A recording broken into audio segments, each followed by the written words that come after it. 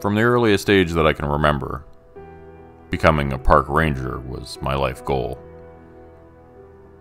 My father and I spent every free weekend hiking, fishing, and camping in Arlo Bennett National Forest. Not everyone is as lucky as we were to have access to 560,000 acres of pristine woodland, streams, and hiking trails. With it being a 20-minute drive, we practically lived there from Friday to Sunday evening. While I could recount hundreds of stories of our exploits in the park, I think it would be best if I stick with information pertinent to the dangers that I want to warn you of. When I was about 10 years old, my father and I had just finished setting up camp for the night. Our tent was placed, the latrine dug, and our campfire was burning warmly in front of us. After a heavy dinner and canteen of water, the call of nature indicated it was time to use the restroom. I wandered to the hole we had dug away from the campground and relieved myself. As I was zipping my jeans, there was a soft whistling sound coming from the forest ahead of me. Looking over my shoulder, I could see my father, pipe in mouth, sitting on the ground by our fire. Turning my head back to the direction of the whistling, I squinted my eyes and peered into the distance to try and identify the source of the whistling. It was likely a bird, I thought to myself, but there were hints of a subtle melody that kept me from being certain. The fading light of the sun didn't provide me with much of a view, so I continued listening to the soft whistling. Having decided it warranted no further investigation, I resolved to return to the safety of my father's company and the now much desired illumination of our campfire. I turned around and began to shuffle through the undergrowth of the forest when over my shoulder I was certain I heard someone shout from a distance. "It's this way. Come and see." My fight, flight, or freeze response immediately chose the worst of all the options as I stopped dead in my tracks. Turning around quickly, I looked in the distance as I saw what I thought was the silhouette of a waving person far in the distance. They didn't call out again, but it appeared a single arm continued to wave above their head before they eventually dropped it and stepped backward, disappearing behind a monstrously large oak tree. Without another thought, I bolted the short distance back to our campsite and in a panic told my father what I thought I had seen and heard. He smiled and reassured me it was likely nothing more than another camper, but he would investigate. Shouldering the strap of his rifle and digging his flashlight from his bag, we trekked in the woods in the direction I thought I had seen the figure. My heart hammered against my chest as we slowly made gains in that direction. As we neared the massive oak I had seen from the latrine, my father began to sweep the ground with the beam of a flashlight, searching for signs of a disturbance. But there was no recent activity. The dried leaves and fallen branches seemed to be completely undisturbed. We continued maybe a quarter of a mile beyond the oak and still found no sign of another camp or any human activity at all. My father ruffled my hair with his hand and assured me it had just been my mind playing trick on me. I wanted to believe him so badly, but something in my heart told me I had seen someone, or more unsettling yet, something. After getting back to our camp and settling down beside the dwindling embers of our fire, my father did something he had never done before. He began telling me a ghost story. In these woods, he started, people for over a century had told each other tales of wanderers in the woods.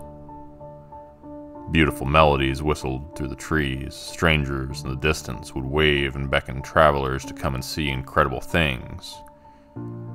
Anyone foolish enough to follow them vanished, never to be seen again.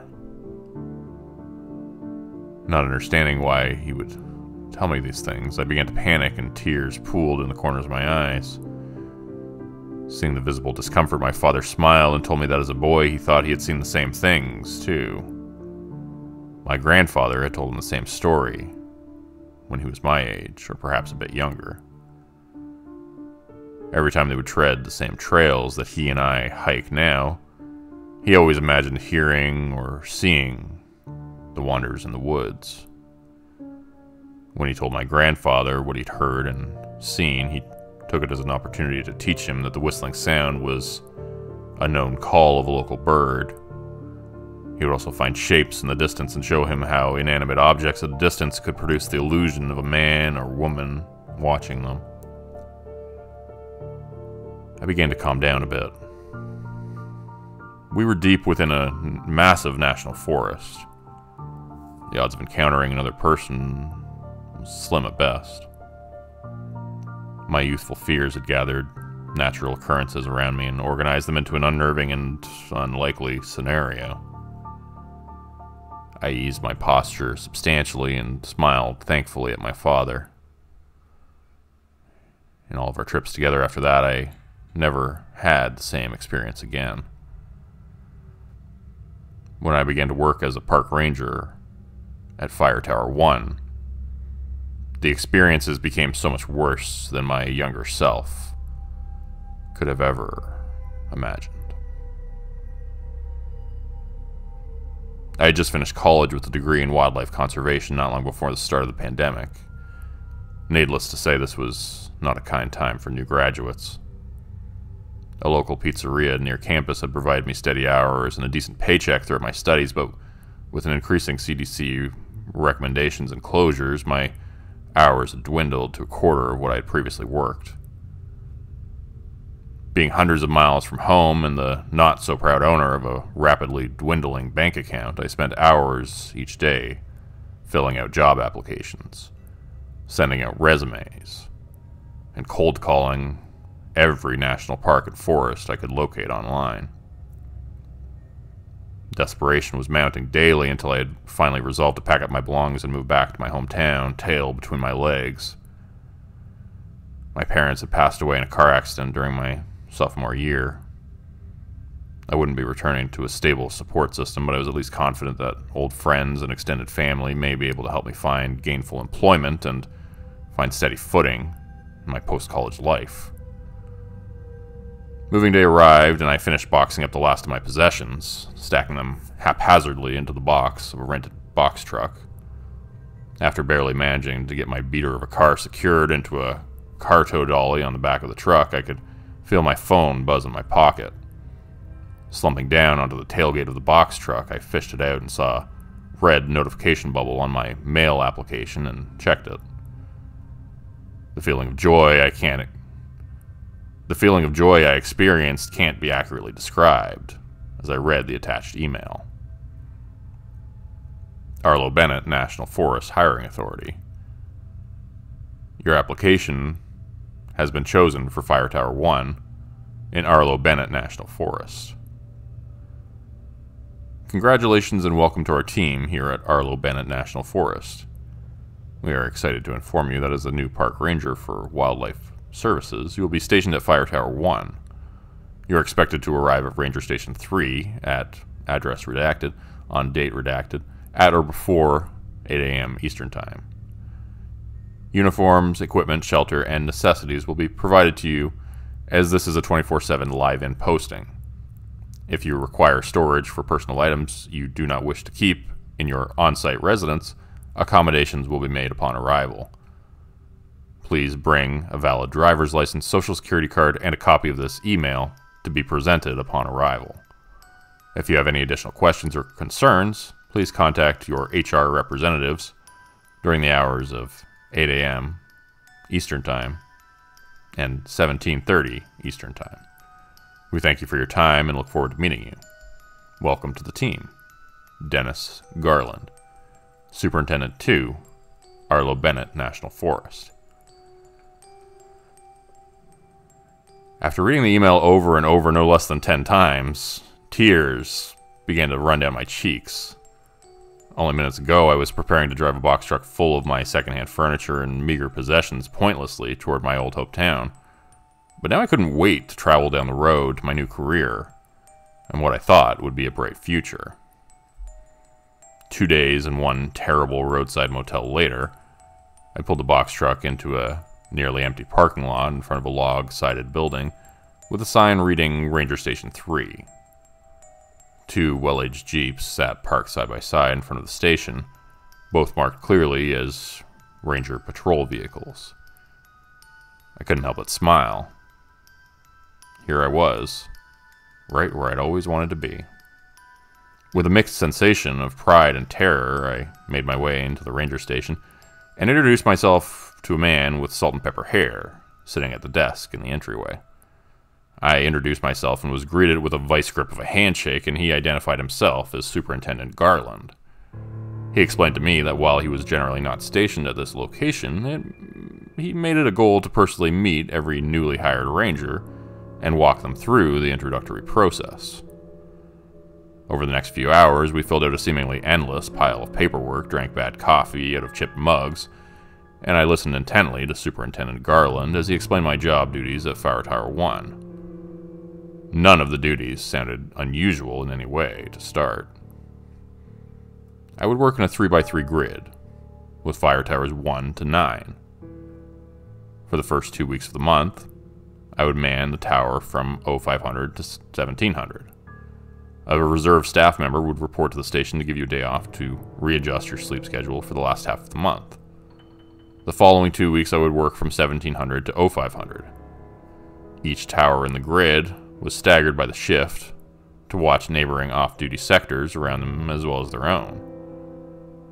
The primary concern was to watch for the inception of forest fires. Lightning strikes and unauthorized campfires were a constant concern in this area, so 24-hour surveillance was necessary. All fire tower rangers were provided with a 2-bedroom, 1-bathroom cabin located at the base of the tower. The cabins were fully furnished, and basic sundries were provided for your first week on the job, with the expectation you will provide your own groceries and toiletries thereafter. Routine maintenance of the cabin and tower was to be performed by the occupying ranger. Mr. Garland also informed me that I would work 4 weeks on duty, with 1 full week off duty. Reserve staff would report to the cabin at each tower to relieve the primary attendant, to allow them some rest and relaxation. The second bedroom was to be reserved for them, and we were to keep it free of personal items. One exemption to this rule was in the event of a camper or hiker was retrieved during a search and rescue, until they could be evacuated to the nearest town by medical staff. As he wrapped up, I was smiling ear to ear. Dream job? Check. Rent-free living? Check. After a worrying season in my life, everything seemed to be going my way. I was already making a mental checklist of what personal items to keep in the cabin, what I would need to store in the provided shed, when Mr. Garland's gruff voice unexpectedly pulled me out of my daydream. "One more thing," he said, eyes locking with mine. "Don't travel any further than a half mile or so north of Tower 1.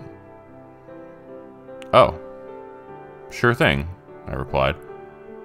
"No problem at all, but is there any particular reason?" Mr. Garland stared at me in silence for a moment, and I could tell he was trying to sort out an answer. "Dangerous woods that way, son," he finally responded. "Bobcats and bears. Nasty business." I nodded politely, but it wasn't a terribly satisfying answer. My father and I had camped in this very forest for years, and I had always known predatory wildlife lived throughout the entirety of the reserve area. Unless the bobcats had learned to ride the bears to hunt people down, it seemed unlikely to be any more dangerous than any other area. Regardless, it seemed like a poor plan to argue or question my new employer at that moment. He shook my hand and gave me a few pointers as he walked me to the door. I picked up a duffel bag they had prepared for me that was sitting in a chair by the door. Heading to the box truck, I tried to reignite my excitement and invigoration for my new job. But the warning the Superintendent Garland had given me circled inside my mind ominously. Don't go north. At that moment, I fully intended to adhere to the direction, but soon enough. My first week at the cabin and tower was a whirlwind of information. The ranger currently occupying my new tower, Thomas, was a reserve ranger who filled in the off weeks of fire towers 1 to 3. As he helped me unload my box truck and unhook my car, I picked his brain for every piece of advice I could think to ask for. He had worked for the ranger service here for a little less than a decade. I was surprised to learn that he had originally been offered the permanent role in Fire Tower 1. A significant pay increase from reserve status, but he had declined, stating that he loved traveling to the different towers and changing the scenery. He seemed like a very genuine, helpful man, but at the back of my mind I couldn't help but wonder if whatever could be found at the north of the tower drove him to decline the position. So do you ever do any hiking or camping when you're off duty? I asked on our last day together as we sat in the lookout booth at the fire tower. Yeah, at least once a month or so, Thomas replied. I'd say I've probably hiked or explored everything within about 5 miles of the fire towers. This seemed like as good a chance as any to naturally ask Thomas about the area north of the tower. I've got a pretty good grasp of the territory to the east, south, and west, but is there much worth checking out to the north of the tower? I looked intently in his direction, but he never returned my gaze. Thomas stood up quickly and began to pack his hiking bag and supplies without making eye contact. He tossed the filled bag over his shoulder and made his way to the door with the wraparound stairs. Once he had made it out of the door, he turned and looked at me with a determined face.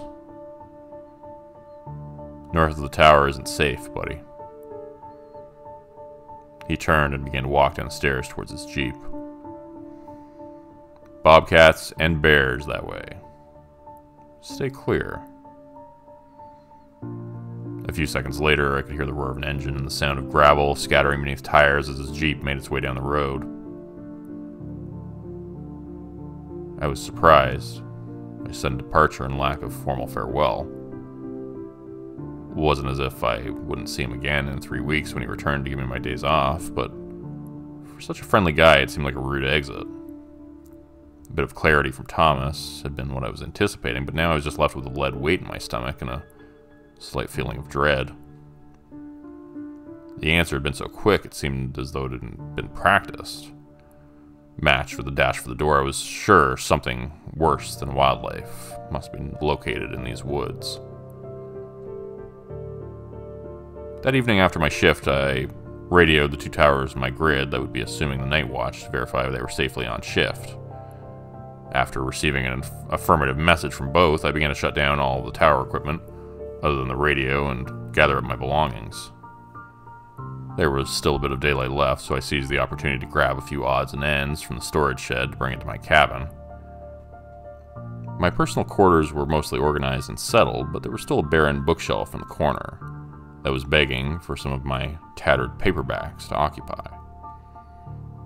I dumped the old cardboard box on the floor by the bookshelf and squatted down until my rear made contact with the hardwood floor. Sitting in a cross-legged fashion, I opened the box and began to scoop out the haphazardly stored novels and arrange them on the particle board shelf. The bookshelves were full, and I was just beginning to load up the top shelf with the last of my New York Times bestsellers when I noticed something was sitting behind the lip of the bookshelf. I reached my hand to the corner and pulled out a worn leather book. There were no markings on the front or back to identify what it was or who it may have belonged to. Thumbing it open to a page marked with an attached leather strip bookmark, I could see the winding loops of cursive handwriting. Not a book, so to speak, but a journal. It must have belonged to the ranger who had manned the station before me. Momentarily, I considered reading it, but decided against it. Tossing it on top of the bookshelf, I made a mental note to give to Mr. Garland the next time I saw him, so he could return it to its rightful owner. After stowing away my books, I took the cardboard box outside and started walking down the gravel path to the storage building. There was a steel cage to place garbage inside of, and to try and keep larger wildlife from rifling through the garbage, I reached down to my hip to retrieve my jingling set of keys to unlock the disposal gate. Setting the box down, I slid the key into the lock and opened the gate to toss it in. But just as I reached down to retrieve the box, I could hear something off in the distance. By now, the light of day was a distant memory, and my eyes had not yet adjusted to the darkness. Years of living in the city had made me forget just how dark the forest could be. I had still gone on the occasional hiking trip, camping with my classmates, but it had usually been a pay-to-stay campsite with bathroom shower combinations and paths lit with soft wattage bulbs. It hadn't occurred to me to switch on the light which extended to the storage shed. My visibility was aided only by the light bulb on the cabin's front porch, which was being swallowed up by the walls of darkness. That's when I heard the whistling.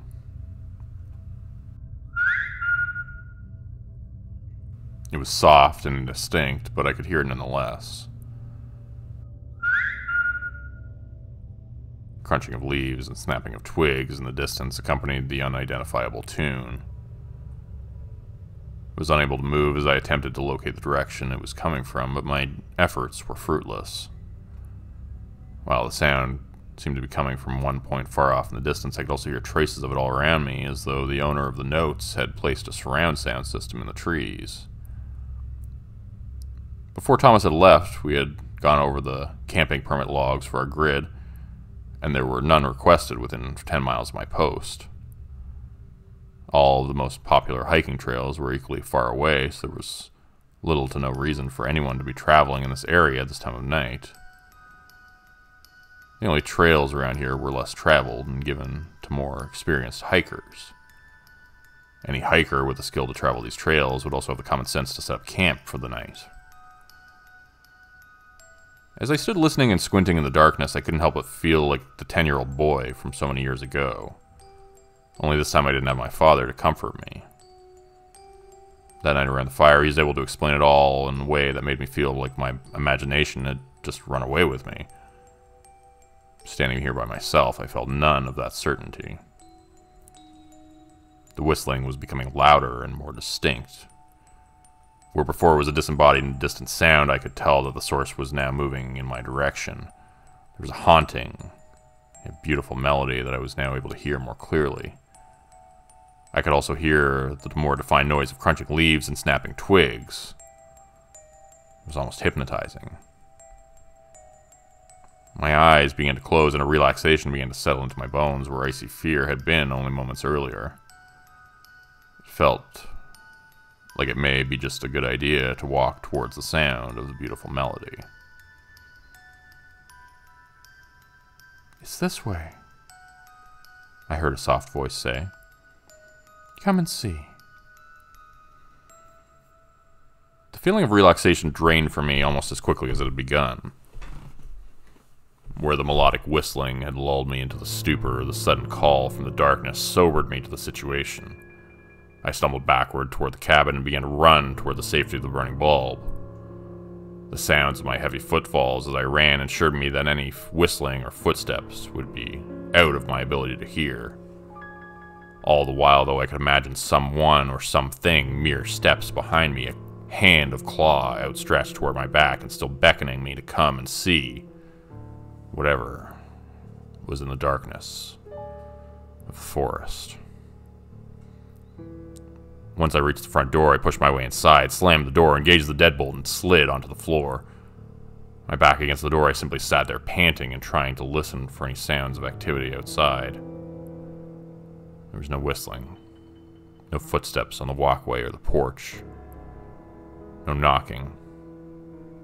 It's just the sound of my gulping breath and the thunder of my heart against my ribcage. After a few minutes, I was finally able to collect myself enough to put a plan together. If there was someone out there, maybe they were in danger.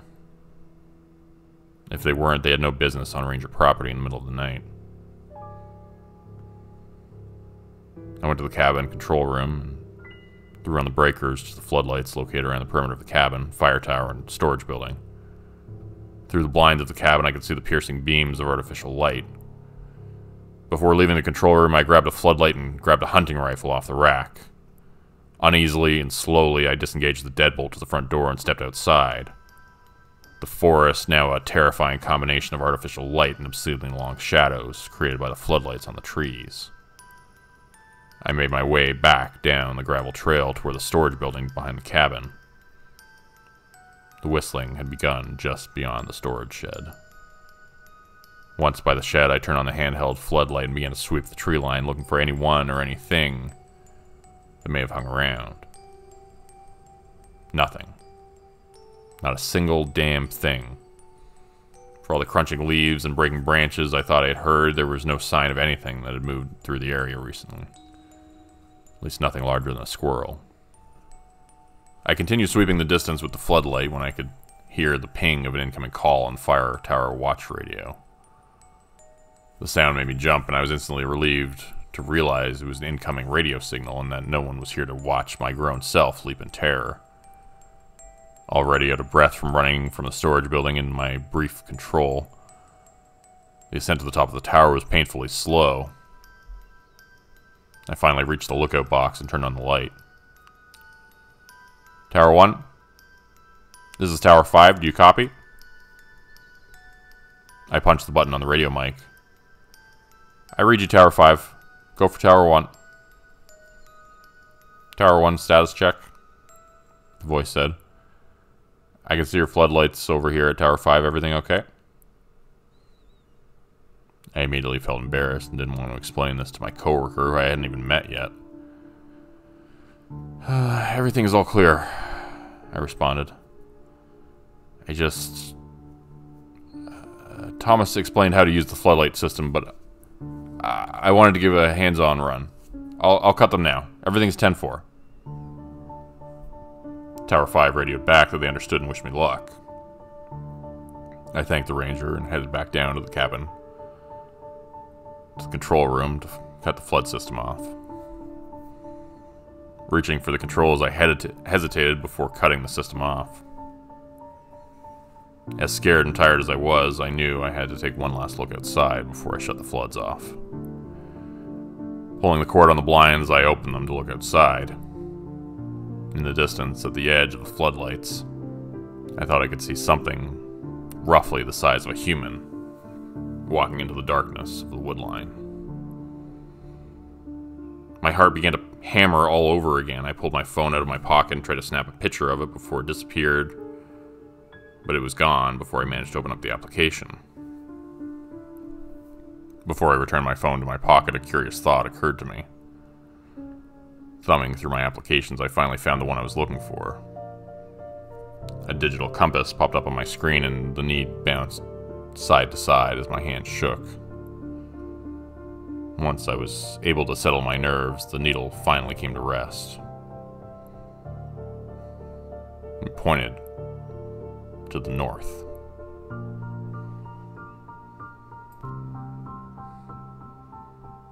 To say I was on edge for the next few days would have been an understatement. The remainder of the week was my last week on the day shift before I transitioned to my 2-week rotation of evening watch. While I hadn't seen anything alarming since the night Thomas had departed, I had also taken special care to avoid the opportunity. No more nighttime travel to the storage shed. No taking the trash out in the evening. If I needed to complete any outdoor tasks, I made sure to take care of them during sundown. I had mostly convinced myself that it was all my imagination, but the thought still rolled around in the back of my head that maybe I saw and heard exactly what I thought I had. Immediately after my day shift each day, I shut down all lookout equipment except for the radio and headed directly down to the cabin. My evenings consisted of a steady schedule of TV show binging, dinner, a shower, and reading in bed. The small supply of paperback books I had brought didn't provide as much entertainment as I had hoped. Most of them I had already read dozens of times and quickly thumbed through the few that hadn't, lost all their appeal. The paperback I was currently trying to delve into had lost most of its luster, and I put it aside on the nightstand and gazed at the bookshelf to see if something caught my eye. And that's when I saw the journal. Shuffling out of bed to the bookshelf, I scooped up the journal and returned to the bed. Initially, I told myself it was immoral to read someone's private journal, but the odd feeling of this place gave me, and the lack of other engaging activities made it easier than it should have been to justify reading just a few pages. Settling back in with the blankets, I flipped open the cover to the first page and ran my hand over the indentations of the cursive writing on the page. Although I told myself I would only read a few pages, that turned into about a quarter of the journal. The beginning introduced me to its writer, Gary Vincent, and his arrival to the cabin. Entry 1 was dated for roughly 2 years before I arrived and told the uneventful story of his early life, education, and acceptance to the ranger position at Fire Tower 1 in Arlo Bennett National Forest. Our stories were fairly similar in many respects, but Gary seemed to have skipped the period of self-loathing and desperation before his employment here. While not the most energetic or entertaining read I've ever come across, there was something enjoyable about learning the personal thoughts and feelings of who I assumed was my predecessor. Thomas had trained him as well, and the two of them seemed to have developed a good friendship, if Gary's words were to be believed. The two of them camped and hiked the area together and enjoyed their shared time in the cabin when Thomas came to relieve Gary for his R&R days.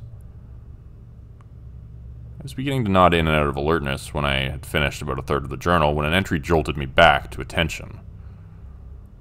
Date redacted. So there seems to be something weird going on around here. I love everything about living and working here in the forest, but now and again I just get that feeling. Something's watching me from the forest. Can't quite put my finger on why. Brings the sensation about, but it's the same feeling you get when someone stands behind you in a room and doesn't say anything. Just an electric charge sensation.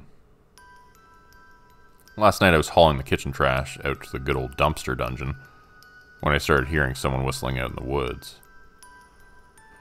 I always check the camping permits at the start and end of my shift, so if there is an emergency, I can get out to help them. The thing is, there are no permits out this far that we had on record today. I tried calling out to the person whistling, but they would just fall silent whenever I did. A few minutes later, the little tune would pick back up. I'd try calling out again, but it was the same. No more whistling for a minute. There was a time or two I thought someone was telling me to come and look at something, but I'm not sure. I headed into the control room and grabbed a flashlight to search the area, but after a half hour or so of stumbling around in the woods, I called it quits. Didn't see anyone or hear any more whistling. Haven't really been out here all that long. But maybe the lack of daily interaction with people is just making my mind funny. Don't know. But not too worried about it. If whistling is the worst I hear, I think I'm in pretty good shape. I read the passage over again and again. Almost the same thing had happened to Gary. The only noticeable difference between the two events was my total panic compared to Gary's cool and collected approach to investigate the area. I know that he had not experienced the same event as a child that I had, but it was almost impossible to believe that this wouldn't have seemed kind of strange to him. A second difference dawned on me. Gary hadn't seen anyone in the wood line. I wasn't positive that I saw a person, but I was certain I had seen something. To engage with the similarities of the journal, I knew I would be up for the rest of the night until I finished it. I got out of bed again and headed into the kitchen to make myself a pot of coffee. After the ancient machine spilled the last drop into the pot, I poured a mug full and settled into the kitchen table to continue my readings. The pages immediately following the whistling event were more of the same day-in, day-out stream of thought journal entries you would expect, until about 3 months later. Date redacted. This place is starting to mess with my mind a little bit. I was outside last night doing my usual dumpster run when I started hearing that damn whistling again. I'd forgotten about it the last time it happened until 10 or so last night. Tossed the trash in the can when the whistling started up.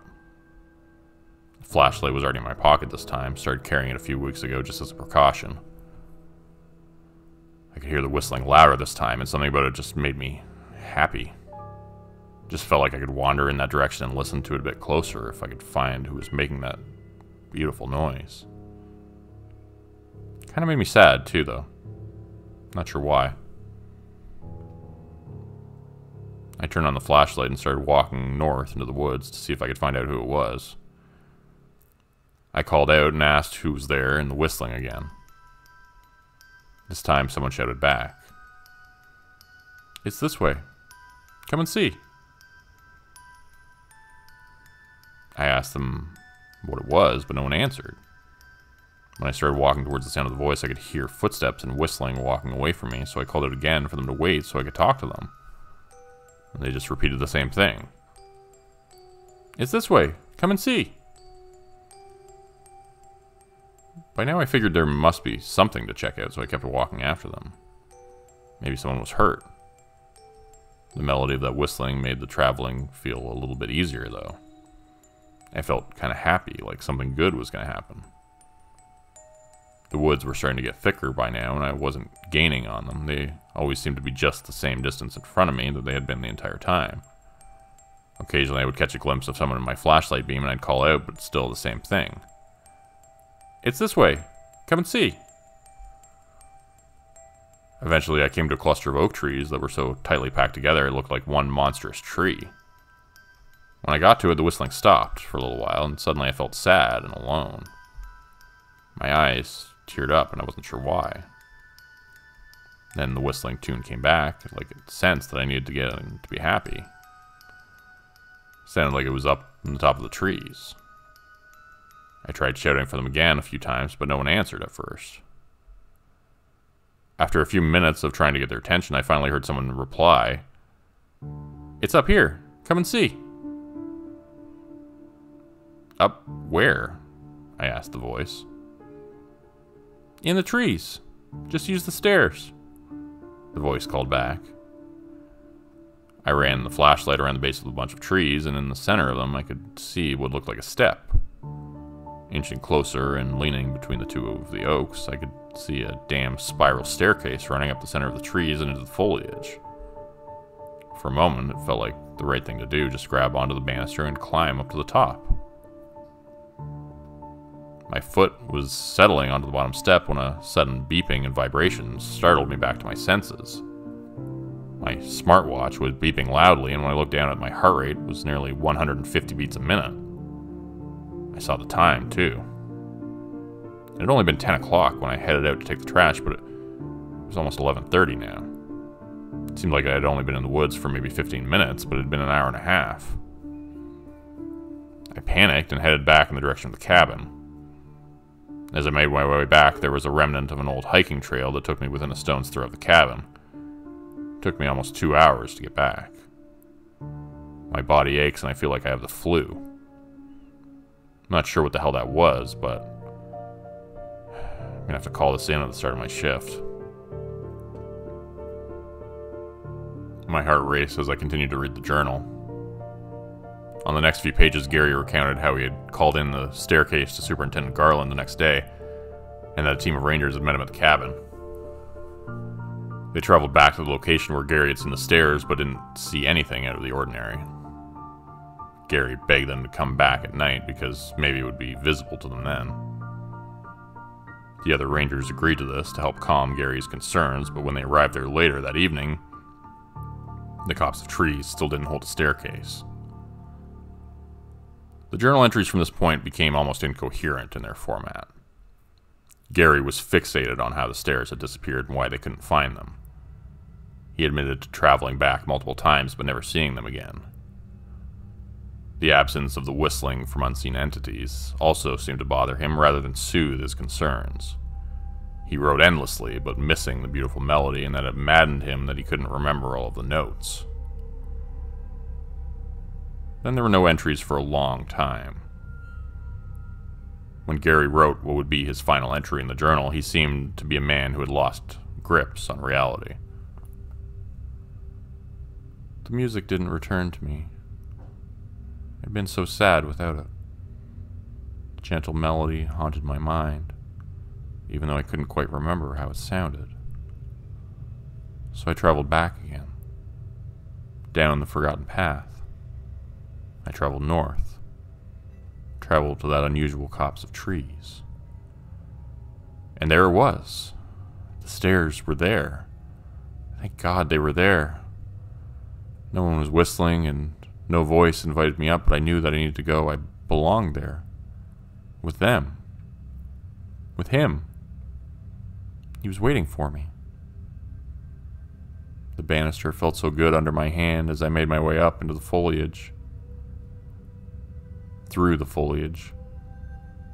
Into my new home. Everyone is in unison there. The many are one. I came back here to say goodbye. To someone. Was someone here I knew? I'll just say goodbye to you, Journal. I am going back. I know I will stay. I want to be in unison. Maybe I can help others find their way there. I hope you will let me help.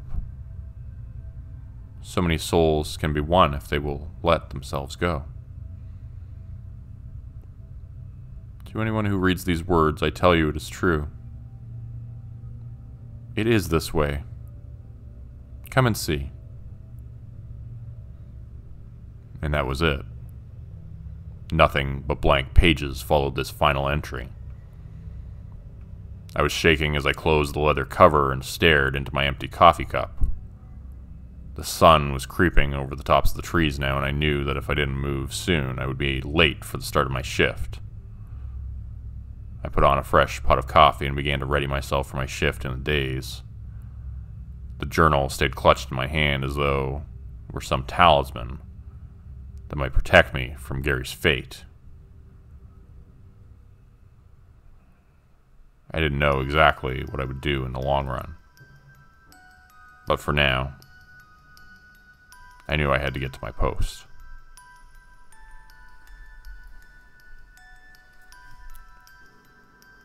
Months had passed since I discovered the journal.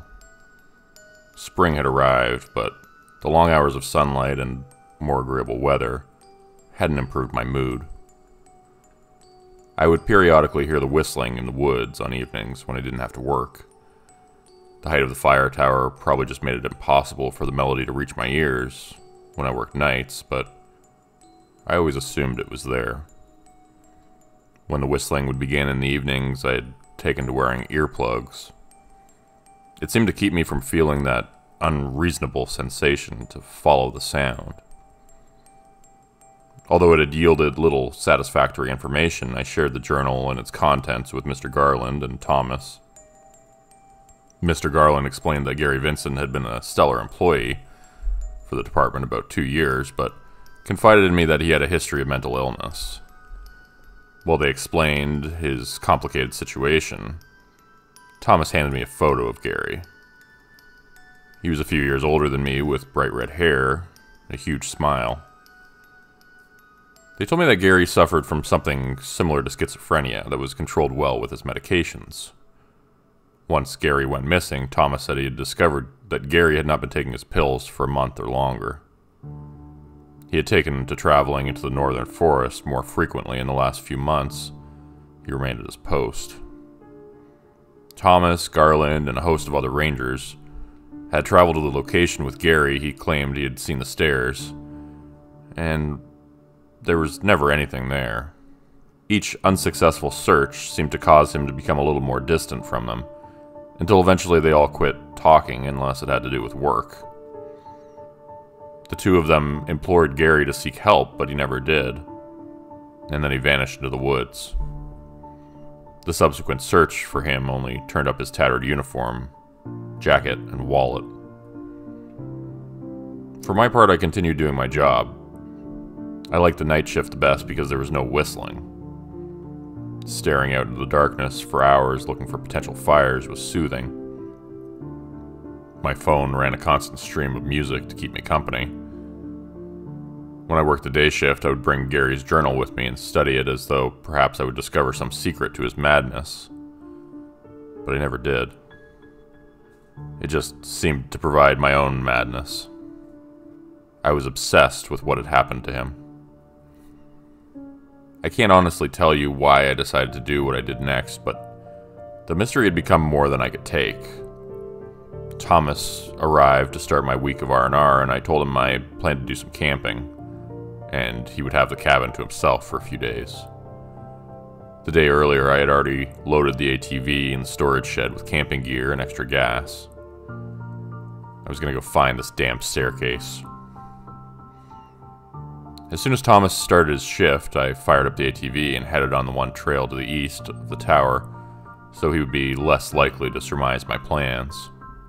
I drove the ATV in a wide arc around the Tower 1 sector until I was about a quarter mile due north of the tower. It took me a while, but eventually I found the rutted trail that Gary had written about in his journal.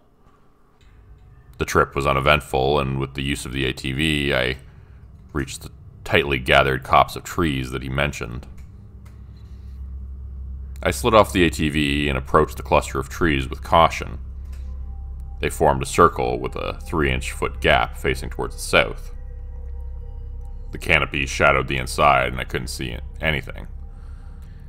With a lump in my throat, I pulled the floodlight off the ATV and shone it into the circle of trees. Nothing. My pulse relaxed and my body tension eased. The staircase wasn't there. I felt a mixture of joy and sadness. Gary had seemed so sure of what he had seen, and now I felt sure he had been suffering from some sort of mental illness. Walking inside the copse of trees, I couldn't find anything out of the ordinary. Feeling content that the staircase was a fantasy, I decided to make the most of my days off and follow through with the camping trip. The day was warmer than the seasonal average, so I chose to forego the tent and camp under the stars. I would only be staying overnight, so I opted not to dig a latrine, and concentrated on setting up a comfortable fire after clearing the brush. Even with the unusually warm day, I still gathered an abundant amount of firewood just in case it took a substantial dip in temperature. After a quick meal and a few chapters in one of my ragged paperback novels, I decided it was time to turn in for the night. I settled into my sleeping bag and enjoyed the heat from the stone-rimmed fire. Sleep came quickly due to the combination of exhaustion from my recent sleepless nights and the revelation that Gary's staircase to nowhere didn't really exist. Sometime during the night, I awoke suddenly to a familiar sound. The melody I had avoided for so many months now was filling my ears, and it was coming from directly behind me. I rolled over and looked into the copse of trees, and standing in the gap between the oaks was Gary. I recognized his wide smile and fire-red hair from the photo Thomas had shown me. His hair was sprouting in random directions, and his tattered ranger's uniform hung off of his emaciated frame. But it was Gary. "Gary?" I asked in a daze. Gary just continued to smile as he stepped backwards and was enveloped in the darkness of the circle of oak trees. I could hear what I swore were the thuds of hiking boots on wooden boards, and springing up from my sleeping bag and grabbing the flashlight, I yelled Gary's name again. "It's up here! Come and see!" he replied in a manic voice. I turned on the floodlight and aimed it into the trees, expecting to see him hunkered inside, but to my shock, the beam of the floodlight gleamed off of a polished mahogany banister. There's a beautifully crafted circular staircase in the center of the trees, and lifting my floodlight, I caught the bottom of Gary's boot as he ascended the stairs. Shouting his name, I sprinted inside. "Gary, no!" I shrieked. My hand grasped the smooth, cold wood of the banister, and I began to climb the stairs in their tight circle. "Come back, man. We need to get you some help." I could only hear the thuds of his footfalls as he continued up the stairs. My pulse was racing as I bounded up behind him, clinging tightly to the banister. Leaves and branches traced the side of my face as we both climbed higher into the trees. The beam of the floodlight bounced and weaved between smooth mahogany wood and dense foliage. As hard as I climbed the stairs, I could hear that Gary was getting further and further ahead of me. My pace was beginning to slow, but I still clung to the banister and used it to pull myself up as I tried my best to reach this man racing ahead of me. The smoothness of the banister began to change under my hand as I climbed higher, and what had been an unblemished surface had started to feel bumpy and rigid on my palm. I was starting to breathe heavily through my mouth, and I knew I would need to stop to catch my breath. After an unknown amount of time bounding up the staircase, I decided to stop, to catch my breath. The beam of my flashlight was pointed down at the stairs, but they looked different now than when they had first appeared. Where they had been once a rich brown at the bottom, they now appeared the color of half-burnt charcoal. I traced the light up higher to get a better view of my surroundings and discovered why the banister felt so different. The smooth wood had transitioned into what appeared I could only describe it as an unending spinal cord. The bones curled upward by the charcoal-colored steps. The foliage around me, which had been budding and green when I started my ascent, was now a sticky, sickly purple of a healing black eye with throbbing veins running around the leaves. Balls of what looked like black dew dotted the tops of leaves, and I noticed that anywhere this dew made contact with my clothes, they were now developing small holes, and I could smell the light scent of chemicals burning and hints of decay. The branches of the trees made sudden pattern changes from obsidian to ashen white. I began to scream and to turn back from the stairs when I saw the section of steps below me crumble and fall away into nothingness. There was no way I had climbed more than the equivalent of 6 flights of stairs, but I watched as chunks of burnt charcoal stairs and spinal cord banister drifted off into a hellish purple chasm. As I tried to regain my composure and figure out what to do next, I could feel the step below me beginning to crack and sink. And without a second thought, I began to run up the stairs as quickly as I could. All the while, I could hear the step just behind me crumble and fall into the purple nothingness below. There would be no more breaks to catch my breath. I couldn't even afford a glance backward unless I wanted to end up drifting off into whatever hell was below me. The air seemed to be getting thinner and had the tang of rotten meat. I could feel my legs buckling and struggling to keep up with the stairs, and I knew I would soon fall back into the hellscape below me. Just as I felt the last of my strength give way, my hand reached for another section of the spinal banister and found none. My foot rose up one more burnt charcoal step, but instead extended forward and found no purchase, and I fell forward onto level ground.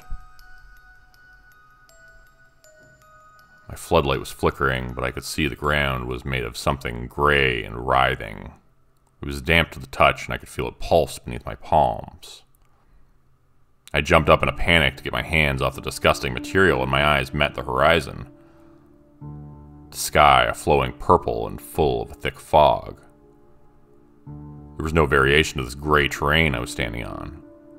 Endless plains in all directions were all I could see. Dotted over the entire landscape were what I originally thought were leafless trees, but as my eyes focused on the unearthly light, I could see that they were people, with their arms raised, reaching toward the sky. I could see that some of their feet were held in place by skeletal hands emerging from the ground, while others seemed to be growing into the gray mass like plants. Their eyes glowed softly with the same purple light as the sky. And all at once, the numberless horde turned their heads towards me and spoke. "We are many, but we are one in Him," thousands of voices said in unison. "You have heard this beautiful song, and now you will sing it with us forever." A few yards in front of me stood Gary. The same sick purple glow flowed from him, but he stood with his arms to his sides. He motioned with both hands to a spot just beside him and smiled. And on the ground where he pointed were 2 writhing skeletal hands, and I knew he wanted me to take my place there and become part of this twisted place. Only I was starting to feel like perhaps it wasn't as twisted as it first seemed. The melody I'd heard so many times and the whistling in the woods echoed everywhere now. The forest of skyward-reaching people produced an overpowering sound, as they all whistled the same hauntingly beautiful melody. I started to walk towards Gary and thought that this all made sense. Everyone here looked so happy. The purple of this world was even beginning to become beautiful to me. I was about halfway to Gary when I halted for a moment and looked over my shoulder and saw there was an opening on the ground where the stairs had been.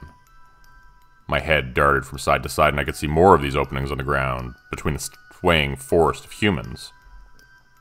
There must be hundreds of these staircases leading up to this world. From my world, I realized. bringing people from our world to this brainwashing hellscape. Looking back at Gary, I could see that same smile as before, but now there was a nervousness to it. It was almost pleading with me to step beside him and accept those skeletal hands as they wrapped around my ankles. Then I noticed the tears running down his face and the ever so subtle shaking of his head. He was trying to tell me no. Before I could ask him to tell me where I was, what the hell was going on, what is happening here, I was startled by the deafening sound that I could only compare to a foghorn. The ground beneath me shook, and the beautiful melody from the forest of people suddenly turned into blood-curdling shrieks. Their hands dropped from the sky and covered their ears, and I did the same. A second boom of the foghorn noise came, and the writhing forest lifted their heads and all opened their mouths at the same time. Thin streams of blue and yellow smoke drifted out of them and into the distance. They began to collect into a stream and drifted off into the distance. And as I looked at the point that this strange beam drifted to, I could for the first time see the outline of the thing. The colossal silhouette was robed in fog, but I could still make out its shape. It towered above the field, higher than anything I'd ever seen. It seemed to sprout out from the ground into a sickeningly thin torso with arms so thin they seemed like they could snap if they were made to hold any weight. At the end of these bony arms, I could see clawed hands scooping up people trapped in the gray ground in front of it. The thing had an oval-shaped head with two downwards curling horns protruding from it. A cavernous mouth full of slender, sharp teeth opened. It shoved handfuls of screaming people into its mouth as it seemed to simultaneously drink the blue and yellow smoke from the air. "They are blessed to become one with him," the forest of humans shrieked. "He will welcome you too. Come and see." The appearance of this eldritch horror was more than I could bear. I stumbled backwards and fell to the ground as the gray mass writhed underneath my hands again. Using my feet to push myself back towards the hole I had emerged from, I looked at Gary. He was still crying, but now he was nodding in agreement as I got closer to the hole. I could see that he was held in place by the same type of writhing hands he was gesturing towards. I broke my gaze with Gary and looked into the sky at the impossibly large abomination towering over the forest of tortured souls, and saw its massive hand breaking through the fog and reaching for me. Without another thought, I pushed myself back into the hole and closed my eyes. At this point, floating in an endless void was better than allowing that ageless horror to consume me, or add me to its blasphemous garden of souls. The sensation of falling was sickening and terrifying as my stomach began to ball up tightly. I could feel myself moving faster and faster as the purple void swirled around me. Closing my eyes, I prayed I would die soon to spare me from the hellish nightmare. And that is when I began to feel a sharp pain in my back as something began to strike me. I opened my eyes, but it was almost completely dark now. My body was slamming against solid objects, and the wind was being knocked out of me over and over again. My descent began to slow, and I could feel soft and angular things brushing against my body, my face, as I continued to be pummeled after blow after blow. My eyes were beginning to focus on the glowing light, and I could see that I was slamming into tree branches. Extending my arms, I was able to briefly grasp onto them and slow my fall. After what felt like hours of falling, I eventually landed with a sickening thud on the ground, and everything went black. When I came to and opened my eyes, I was in front of the abnormal circle of trees lying in the dirt. I sucked in panicked breaths as I saw the smooth mahogany stairs only feet in front of me. My entire body ached as I pushed myself up and staggered to the ATV to retrieve the gas can. Fuel spilled out of the upturned can as I dumped the contents at the foot of those hellish stairs. I pulled a book of matches from my pocket and flicked it into the trees. And a rush of warmth hit me as the fire swallowed the stairs and the trees surrounding them. I fell backward and blacked out again. I woke up in the hospital in my hometown. Thomas was asleep in an armchair beside my bed. He awoke when I started shifting in the bed while attempting to make myself comfortable. My left arm was in a cast, as well as my left leg. Reaching up to scratch my head, I could feel missing patches of hair. My entire body was covered in bruises and cuts. Thomas told me that they had found me after he spotted rising smoke from the lookout booth in Fire Tower 1. When the Rangers and Forestry Services arrived, they had found me at the foot of the blazing trees. I'd been in the hospital now for 3 days and had been in and out of consciousness. He asked me repeatedly what had happened, but I lied and told him I wasn't sure. After Mr. Garland was informed I was awake, he stopped by for a visit too. It was pretty similar to my visit with Thomas. He told me what had happened from his perspective and asked what had taken place. Already practiced at lying about this, I told him I didn't know. I had gone camping and woke up in the hospital. I wasn't fired from my job, but I never returned. The Ranger Service investigated the fire, and while they were able to ascertain it had been intentionally set, I wasn't suspected due to my battered state when they discovered me. Last I had spoken with him, Thomas told me he had accepted the full-time position at Fire Tower 1, and I wished him good luck. As for me now, I've taken a traveling position with the National Forestry Service. I travel the country performing survey studies of the national forests under our care. It's been nice to see the country, and I still spend every available moment I have hiking and camping. My motivation is a bit different now. In every new town I travel to, for my job, I always ask the locals if there are any local legends about whistling in the woods. And I'm always looking for staircases in places they should not be. I'll never forget what I saw in that purple-tinted hellscape. What haunts me the most is remembering those hundreds of holes that I knew must lead to hundreds of different staircases. I always listen for whistling in the woods now. And I always carry an extra can of gasoline. Alright, that's it for this incredible fire lookout story. I just want to give a shout out to the author, Gtrip14. Please check out his work on Reddit if you haven't done so already. And if you have, go check it out again, because he's a fantastic author, as evidenced by this really great story. So if you enjoyed this story, go look on Reddit for Gtrip14. And thanks everybody for watching. Please tune in for next video. Will be tomorrow at 4 p.m. as always. Upload every day at 4 p.m. Eastern Standard Time. Thanks for watching the channel. Please like, subscribe, comment, all that good stuff. And have a great night. See you next time.